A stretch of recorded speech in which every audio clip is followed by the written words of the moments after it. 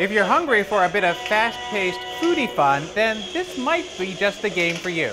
I'm Chris the Toy Guy from TTPM, and this is Chow Crown from Hasbro. It's a silly snacking game where you race to get ahead of your opponents, and your crowning achievement is a mouthful of treats. The game is designed for 2 or more players ages 8 years and up. Players take turns wearing the crown and trying to catch all the spinning snacks before the song ends. Setup takes a little time. You have to assemble the pieces and the crown, put the crown on your head, and adjust the head strap. It should be fairly snug, but it's easy to adjust. The crown is going to move around on your head. That's part of the game. Be aware that the battery pack, though, is also a little bit heavy. Now, one of the things we found in playing this game is that once you get the hang of it, you don't have to move that much. Now, here's something you're really going to want to pay attention to as you set up.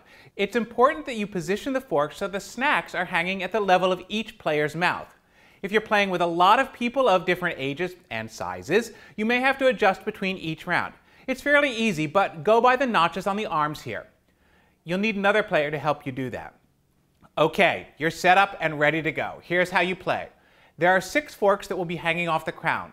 Load them up with different snacks. We like strawberries, marshmallows, and potato chips. You'll definitely want to experiment with different weights and so forth to see what's more challenging. Once you're all set, push the green button on the top. Give it a quick press for a short game, or press and hold for a longer round. Then go for it. Bite those snacks, but don't use your hand. As I mentioned before, you'll want to be careful how much you move your head so the crown doesn't slip. You can get a kind of swinging action going. Oh, and don't be afraid to look ridiculous. In fact, it's a great idea for other players to be taking pictures of you to celebrate you on social media. After the music stops, the turn passes. When you're done, the winner is whoever ate the most snacks. After play, remove the forks and wash and dry them before putting everything away. And, you know, if mom and dad are a little worried about how much snack food the kids are consuming, you could always use Brussels sprouts.